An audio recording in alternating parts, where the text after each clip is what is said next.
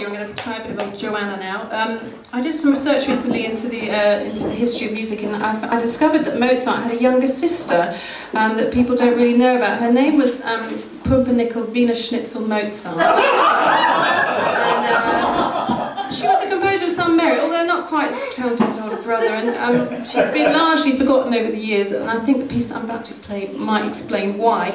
But she was only 14 when she wrote it, so let's give her some credit for that. And she was finding it hard to juggle looking after. She was married already, she had 18 children, she had an awful lot of packed lunches to make and school runs to do. So, you know, she was a busy mum. But this is her theme of variations on the theme of Strictly Come Dancing, which was very popular in the 1700s. You know the theme tune, don't you? Well, this is where it originally came from, actually. This is Pumpernickel Weiner Schnitzel's version of it.